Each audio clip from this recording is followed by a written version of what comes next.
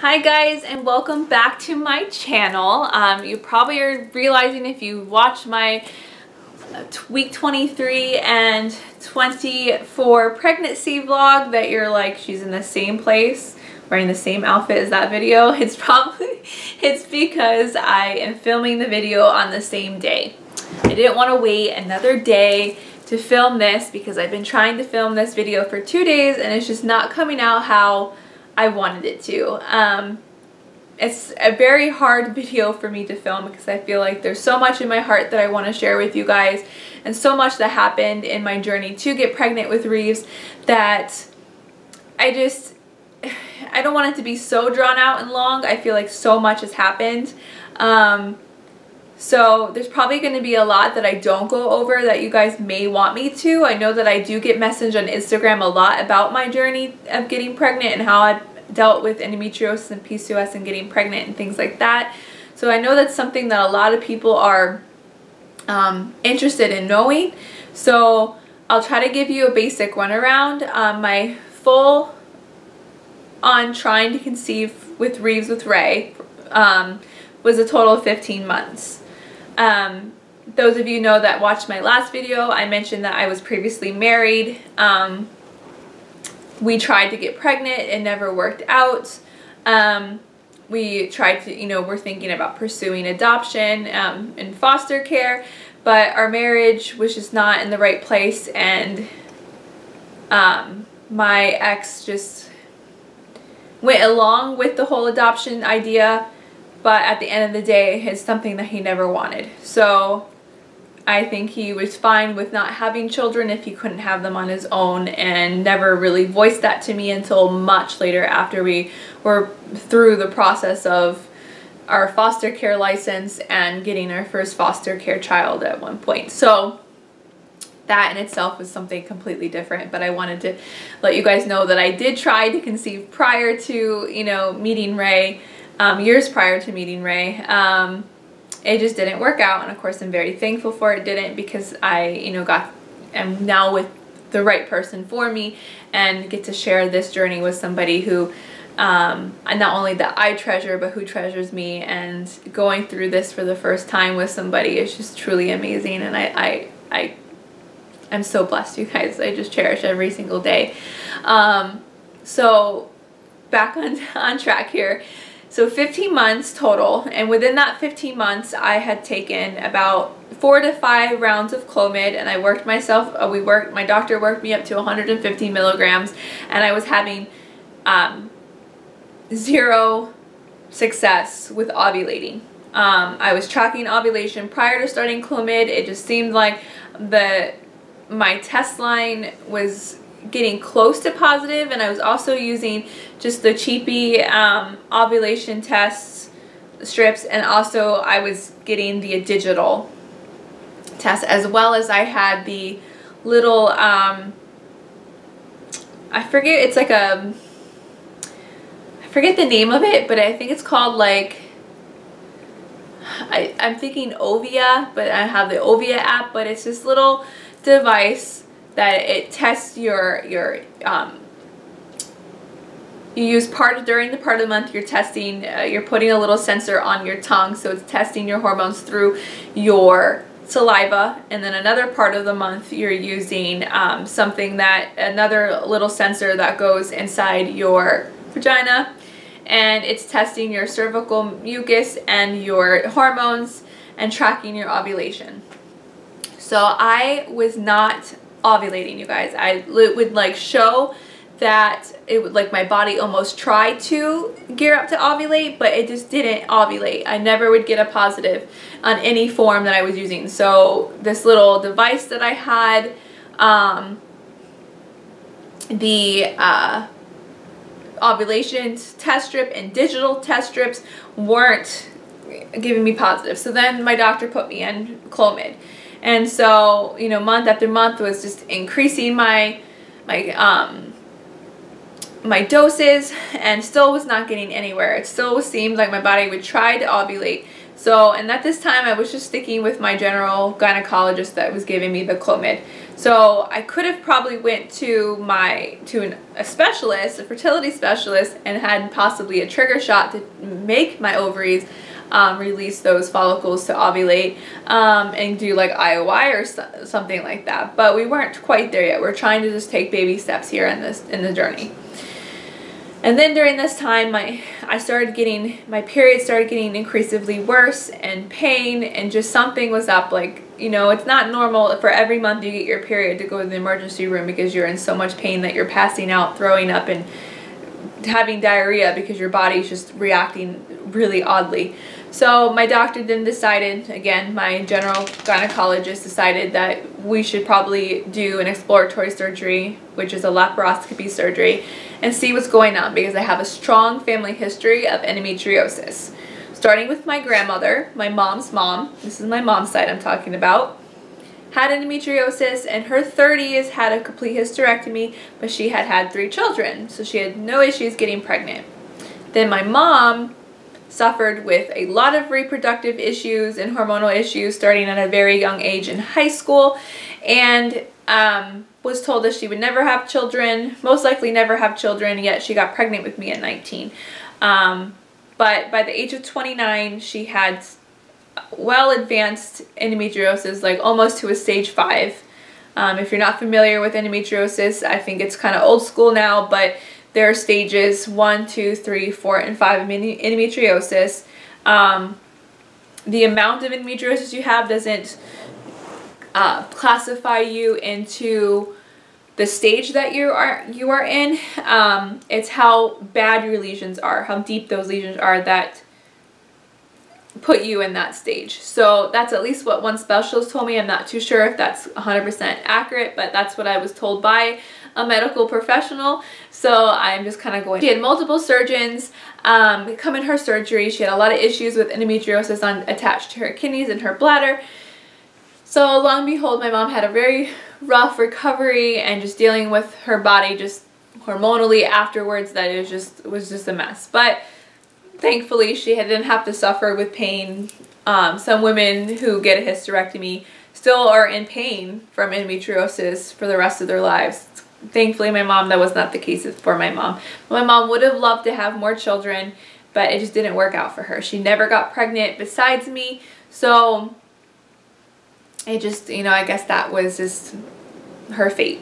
Now my mom's sister, my aunt, also has endometriosis. It's very mild. She had her gallbladder taken out, and so she had a laparoscopy then, and the doctor did see some endometriosis growth in her abdomen. However, it said it was mild and that she doesn't really have to do anything about it at this point. But she has 3 children and has not suffered, she did not suffer to get with infertility to get pregnant with them. However, later on, after she had her 3rd child, she's had 2 miscarriages. She has not been able to carry a pregnancy since her 3rd child. And she is young. She is 36 years old. So I still think that's young, but maybe this might be old in the fertility world. I'm not too sure about that. So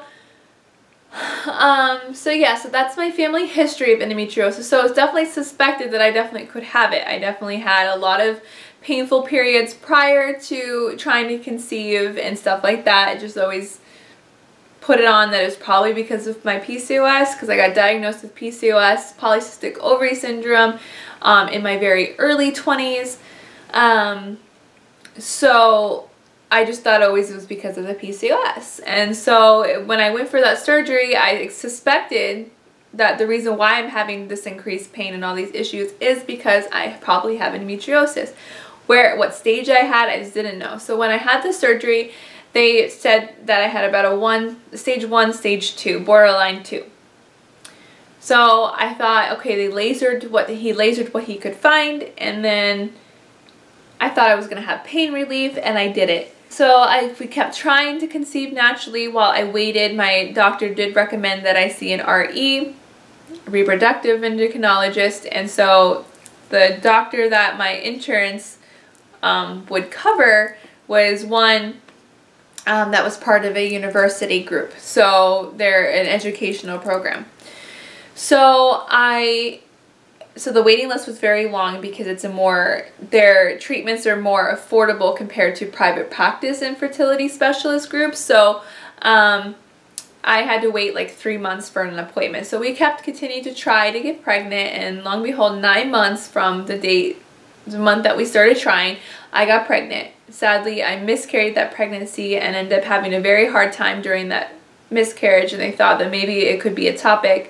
That I had another laparoscopy surgery. My pregnancy was not ectopic, but my doctor did find that my endometriosis within a 5-month time span did go from a borderline stage 2 to a full-on stage 4, and everything inside my abdomen looked like a total mess. I had a lot of scar tissue and a lot of lesions. So I had a different doctor, same gynecologist group. She was wonderful. I will always be grateful for this doctor, because during that time she was the only doctor that was actually willing to take action and help me find why am I having such a hard time miscarrying that pregnancy, because I had went to the emergency room 4 times and no one could offer me any help.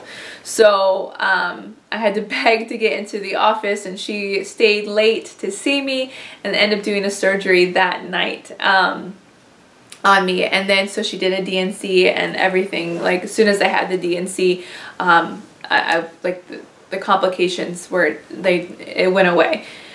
So she did tell me that this endometriosis, she compared my images from my first surgery to now. She's never seen in someone my age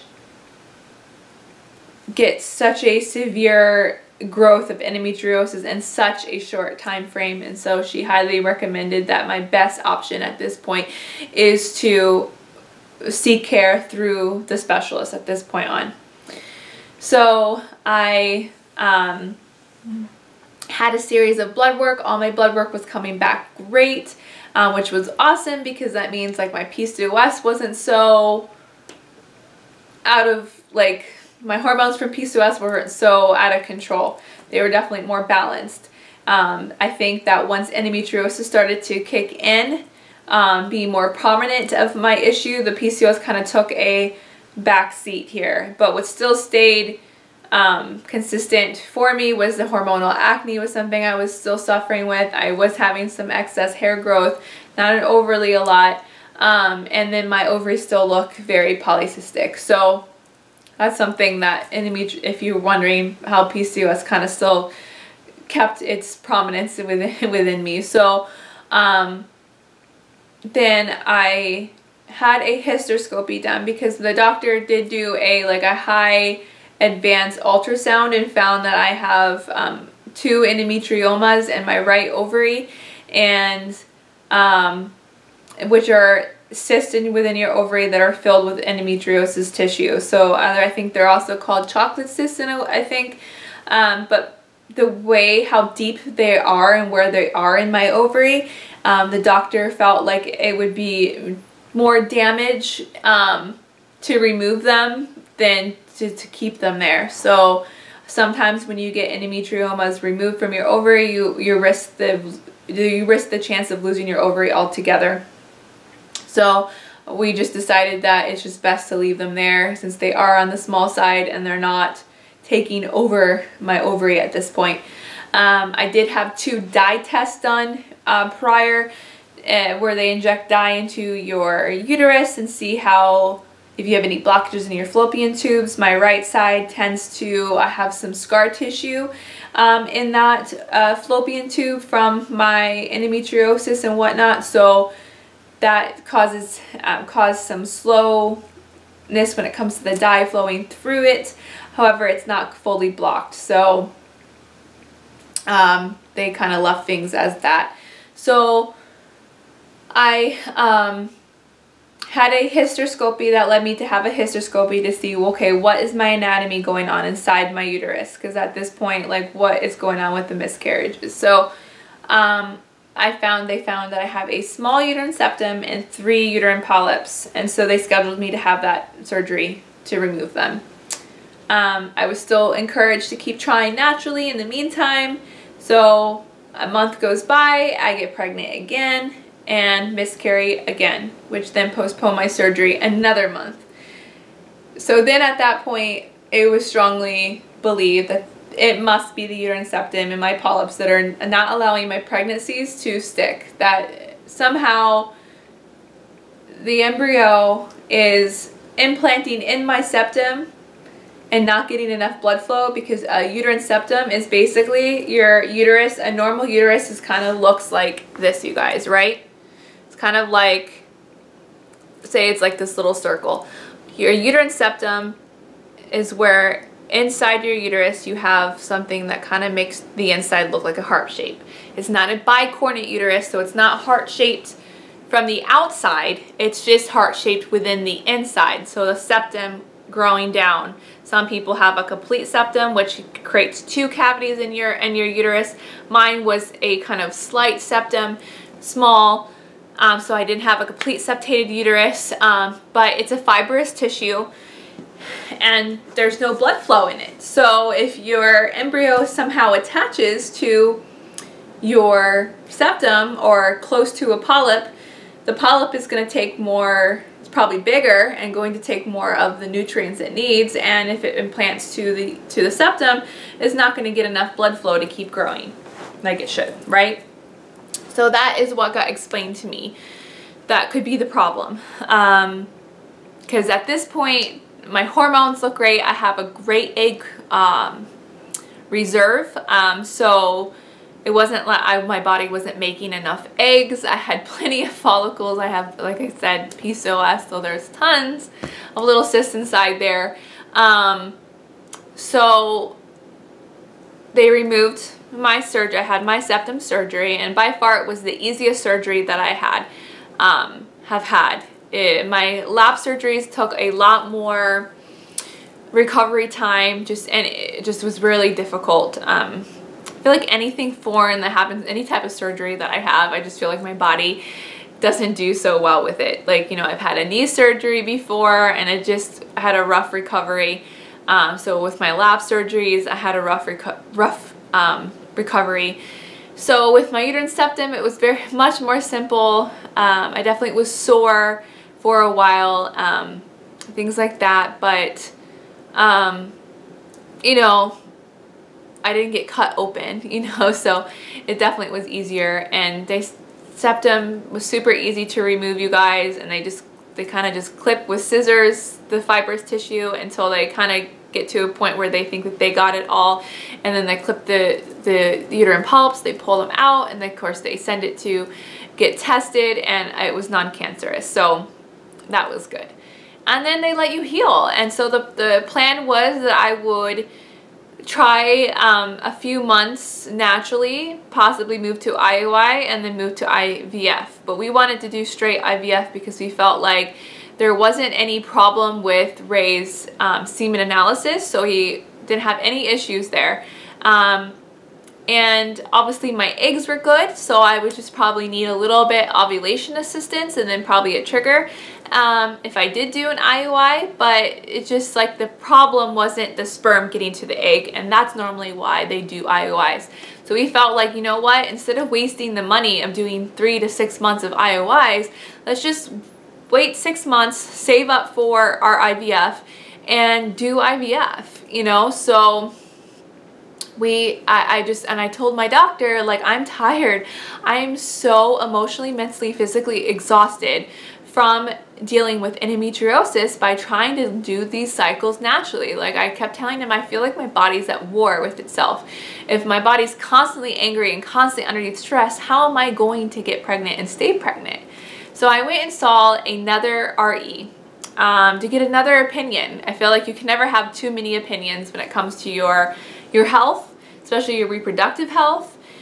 And so that doctor recommended that I go on 3 to 6 months of Lupron, which is the Lupron depot shot. And so you do those shots and you basically don't have a period for 3 to 6 months, and it allows your hormones to be like completely shut down. You don't create estrogen anymore. So estrogen, endometriosis is estrogen dominance, just like PCOS is testosterone dominance. You create more male estrogens when you have PCOS. So at this point, the Lupron depot shot would stop me from making estrogen. I wouldn't have a period, thus I wouldn't be able to like keep growing endometriosis tissue outside of my uterus. So, and then once my body was calm, I wasn't having any more pain, then we would move straight into IVF. My cycle would be completely controlled, and that would probably be my best option to get pregnant. So talking over with Ray, we said fine. Like, I think at this point he would have done anything just to make me happy, just because this was at this point just shy of probably 15 months. Actually, I had this 15 months I had this appointment, so 15 months in total. I think we were just both exhausted. He was so tired of just seeing me in pain and just suffering, like he just felt helpless. So we decided we would go ahead and do it. So my Lupron Depot shot, because I was supposed to get my period later that week, so I had my appointment I believe on a Tuesday. I was suspecting to get my period on a Friday. So we ordered the shot to come in, and I would come in for my shot to come in, and long behold, that night I came home from I had a morning appointment with the RE. I don't know what possessed me to go ahead and take a test. I was 10 days past ovulation, and I decided that I was just gonna, I had like one of those little internet cheapy tests, right? So I took the test, not with first morning urine, and I said, what am I doing? I'm just wasting a test, right? And long behold, a small, like the faintest positive came up, and I remember taking a picture and sending it to my, sister-in-law, and I'm like, do you see something? And she's like, I think I do. And then we're putting like filters on our phones to kind of see, and we're like, oh my gosh, there's something there. And as it like dried and sat longer, like mine got darker. So I'm like, oh my goodness. So then I didn't have pregnancy tests at that point. So then I ran to Walgreens, stocked up on a ton of tests. And I can't even tell you how much money I've spent in the course of on ovulation tests and pregnancy tests during these 15 months. I should have probably tracked it, because it probably would be really funny to know for sure. Long behold, I bought a ton of tests, and I kept taking them, and it was just like my pee is like magic. It's turning all these tests like darker, and the line gets darker, and the digital one's coming up, and I'm like, oh my goodness. So then I call, they schedule me to get my beta checked, and my HCG isn't doubling like it should, and then it's tripling, and then so I was like, it's following a normal healthy pattern. I'm like, oh my gosh, this is really happening. So I go in for my ultrasounds, and there's a baby there, like Reeves is there, and I'm just so like, is this happening to me? Like, somebody pinched me, I'm gonna wake up and this is all gonna be over with, like this is not even funny, like. Not only do I go for one ultrasound and see a little heartbeat, then I go for another one a few weeks later. There's still a baby there. The heart is beating fully, like it's forming, and then just time goes on, and I'm like, oh my gosh, you guys, like this is happening. Like my trying to conceive journey is over with? Like what? Like no, like this can't be. So that's kind of my story, really in a sorry, I'm just trying to see my SD card here. So that's it in its nutshell, you guys, of what I all went on. Like I said, so much happened during that time. Still, there's probably some things that I'm leaving out, but what I really want to talk more about is the emotions that you go through when you are suffering with infertility, and you have been through, not even just one miscarriage, but multiple miscarriages. It doesn't matter how many you've had. They're terrible, you guys, to go through, and I wouldn't wish it on anyone to go through that. I feel like I don't carry hatred enough in my heart to even say I wouldn't wish it on my worst enemy, because I don't like saying that I don't have enemies, you know what I mean? I wouldn't want it for anyone. I wouldn't want any woman to have to go through it, because I know that emotionally, physically, and mentally, what you go through is so heart-wrenching. And so I was talking with my sister-in-law, because she also suffered with a very lengthy infertility struggle herself. I was just like, where do I start with this video? And so she, said what things come to mind, and what she described it as was just perfect. It was right on the money. Exactly, like, I feel like she took what was in my head and then put it into words for me, you know? So the first thing is loneliness. You feel so lonely, yet you have family supporting you. You may have a few friends, or maybe you didn't open up to your friends about your journey. I probably, like in my last video, said I have one really good friend that's kind of stayed consistent during this whole time, who was there for me, who also suffered with her own struggles with infertility and PCOS and stuff, to get pregnant with her first child, her little boy. And so just loneliness, like you have your family there, but yet you feel so alone, and yet everyone around you, it seems, is getting pregnant so easily. With my first miscarriage, I soon found out people were then announcing that they were expecting, so I had a number of people that were due in May, and so if I had stayed pregnant, I would have been due in May. Then I got pregnant again, and I would have been due in July, and then I found out more people were due in July. And so then, you see their pregnancies progress, and you're like, wow, like you see their first ultrasound that they post, and you're like, wow, you think to yourself, and of course you're happy. I was never like jealous to the point where like I didn't want it, so jealous of that person that I wanted, like I didn't like them, because of it or something. I was more of just like, what am I doing wrong here? Like, what water are they drinking? Because I want to drink it, and I want to bathe in it, I want to soak in it, if that's going to like give me some good luck here,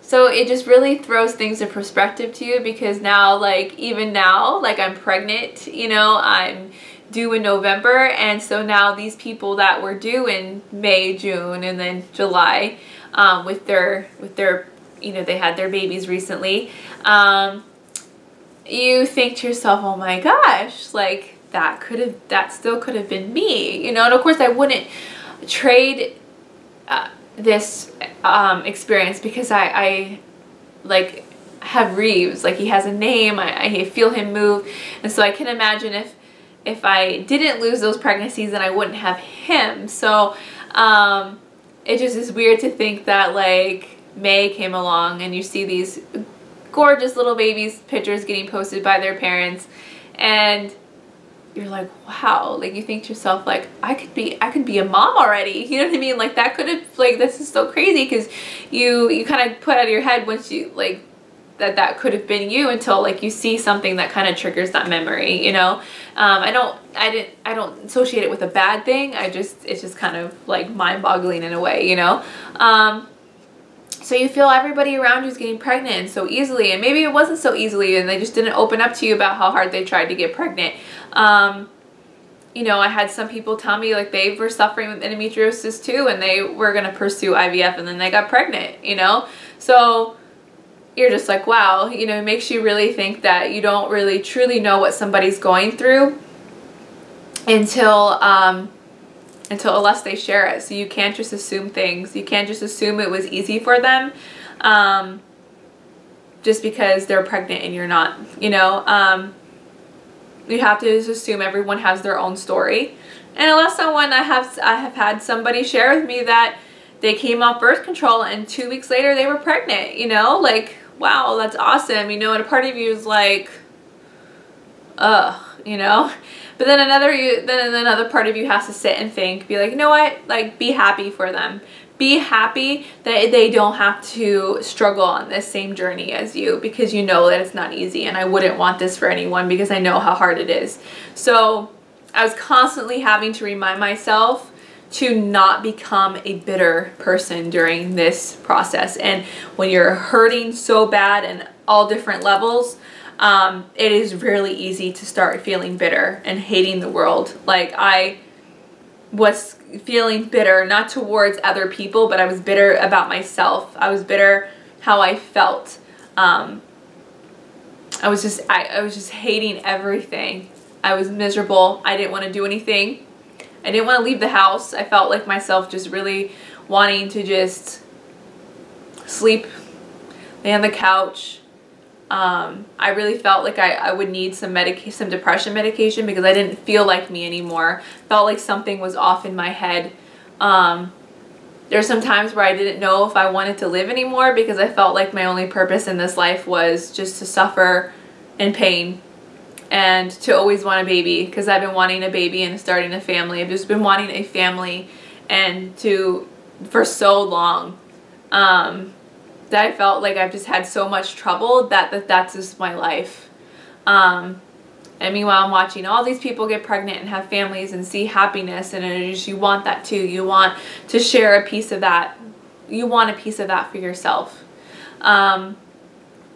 So that was hard. I've never had thoughts where like I thought like, is it even worth living anymore? So that was scary for me to have that.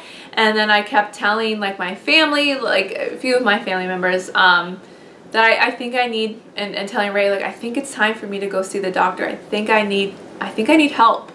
That my thoughts are no longer are healthy. And so, you know, everyone was supportive, but I just kept trying to push forward, and then I got involved in working out. Ray, for Christmas, I asked for personal training because I felt like if I just did something kind of more positive for myself, that it would kind of help me break away. And that personal training did help me a lot because I was focusing on something other than getting pregnant. So I was working out with a really great trainer, and you know, really just her encouragement during this time and her help during this time just helped me feel good about myself. I was seeing progress in my body and how my body was getting toned, and I was just feeling fit and I was feeling good. So I felt like that really helped me get past the depression. I still had some ups and down days, but I started my training in January, and I feel like that's when I started kind of coming out of my depression. I have days where I had days still that I was just like didn't want to do anything, just felt really just lazy, but like I said, it slowly got better and better and better. And of course, any of you who are having depression, and you're having just odd thoughts like I mentioned to you, like you just don't want to live, or you think about even hurting yourself, like please, like don't hesitate to get help from a doctor. You know, if you need some medication, it's not the end of the world. I think some people look down upon that, but I truly feel, and I've heard, you know, a family member say who has suffered with depression that it's the worst feeling ever, that she has no problem taking something every single day for her depression because she feels like herself again. And that's the most important. I think people think, oh, there's something wrong with you if you have to take like an anxiety medication or a depression medication. And, you know, I'm all for doing things in the all natural way, but sometimes, you know, we have these medications there for a reason, and I feel like there's no point to having those type of thoughts and living like that. So if I weren't seeing myself get, you know, increasingly better, you know, from doing some exercising and stuff like that, I would have had no problem getting some help from a doctor with, you know, by medication. So please don't allow yourself to get to a point where you may hurt yourself. I know that this journey can be very grueling on you, and eventually, like at first I didn't think that I would wear. I mean, everyone keeps telling me, oh, you're so strong, I wish I could be like you, and meanwhile, like, I am sitting here and I'm like, what? Like, I don't want to live anymore. Like, I don't even know how to admit that. I'm upset at myself for admitting that I don't want this life anymore, because this life is nothing but pain. I keep losing babies, and then I keep getting told by people, even my family members, that, you know, put it in your head that you're no longer, like, you don't suffer from the pain, that you're not in pain anymore, and then your pain won't be there, like kind of mind over matter thing. And I'm like thinking to myself, that doesn't make sense. My pain is real. Why, you know, I've overheard conversations like she's doing it for attention. And I'm like, why would I do this for attention? Why would I want to suffer in pain like this just for attention? Like, I don't need attention that bad. I haven't lived this, I wasn't raised where I had parents that never paid attention to me. Like, I had very loving parents. My mom was like a good mom. Like, you know, like I was loved. I've always felt loved. I always felt cherished by, you know, my family. So I wasn't like I was needing this for attention for any reason. It was very real. So it was very hurtful to hear these things from people. I, you know, kept feeling like, if you tell me to put it out of my head, I won't feel this pain. This is very real. I have to deal with this. I can't just pretend it's not happening to me, because I tried that. You know, just, oh, going very well. This is just one time I'm going to have a bad period.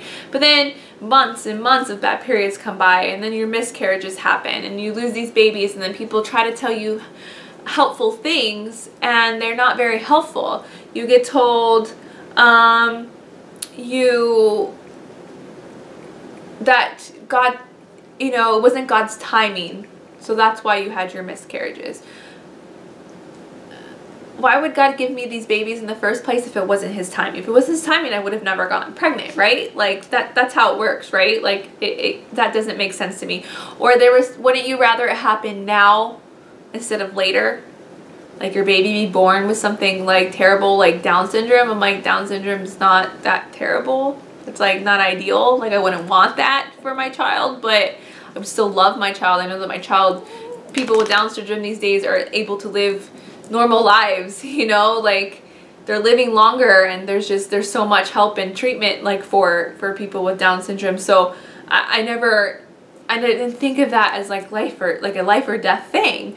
I get it if like my baby was born without a brain, like, yeah, that's horrible, like, you know, but so I didn't feel like that was never comforting to me. Like, why God is giving me these babies and then I'm losing them. He's taking them away from me. Meanwhile, there's teenagers getting pregnant. Children are getting pregnant and having children. You know what I mean? Like, what is this? Like, am I not a good enough person to have children? Why do I have this desire to be a mom so bad if I'm never going to have children of my own? You know, I am all for adoption. I think it's a wonderful thing. I definitely tried to pursue it, and I would pursue it in the future if it's something that gets put on Ray's heart too. But for me, as I knew that I would never forgive myself if I did not put my whole heart into trying to get pregnant. And so I'm so happy that I started trying when I did, even though I'm young. I'm not where I want to be when it comes to my career and education, and I'm not married yet. So things that are kind of like society says, oh, you have to wait until all those things are done. You're done with those things to have a baby. I'm so glad that I did that opposite, because the struggle that I had, if I waited that long, I don't know what this struggle would have been like if I was older. And I'm so happy that I have had the opportunity, and I did meet somebody that is right for me, and that our relationship is solid and good, and that is in the position to be able to welcome a child into the world. So those things I just never felt were helpful or comforting to me, or, you know, you find out during these times who your true friends are. You'll have those friends that will text you once in a while. They'll ask you how you are, and you'll try to explain to them what you're feeling, and they either don't text you back once you do that, or they just say, I'm sorry. And maybe they don't know what to say, because they probably know that there's not too much that they can say to comfort you. But sometimes when it comes to things like that, just pick up the phone and call that person. Because sometimes just hearing a voice on the other line, it's more personable than just a text message. You know, your friend lost a baby, your friend's struggling really hard. Do you try to understand that? You know, try to get on their level. Or that family member, your family is struggling really bad. don't just send a text message. It's so personable. Pick up the phone and really call that person, because you never know what they're going through. You never know what they're experiencing, like the emotions that they're going through. And hearing your voice on the other line may just be that something just to keep them pushing forward just a little bit longer. You know, that might give them that motivation. You know what? I can do this. I can do this. I can keep fighting at this. And my other suggestion to you guys who are struggling and people ask you how you're doing, just be honest. Just don't say, oh, okay, or good, I'm doing good. You know, just be honest with them. You'd be like, no, I'm having a hard time, but I'm trying to push through it. You know, like, just be honest with what you're feeling, because if you just go on and telling everything's good and dandy and fine, but really it's not, then you might not get that support that you truly need. I've tried to be a lot more open of what I'm going through, and some of my friends haven't been so great about being supportive.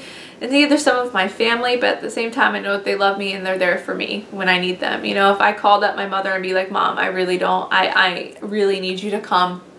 I'm not doing so well mentally and emotionally right now. I really need you. Like, she'd be hopping in a car and she'd be here. So, I thank you guys so much for allowing me to share this video with you. I hope that there's some parts of it that you can relate to. If there's something that I did not cover that you want me to go more in detail with, please leave a comment or message me on either Facebook or Instagram. I'd be happy to do so. Again, I'm praying for you guys. I'm rooting for you guys in your journeys. Sorry, I'm gonna get emotional again. Don't give up.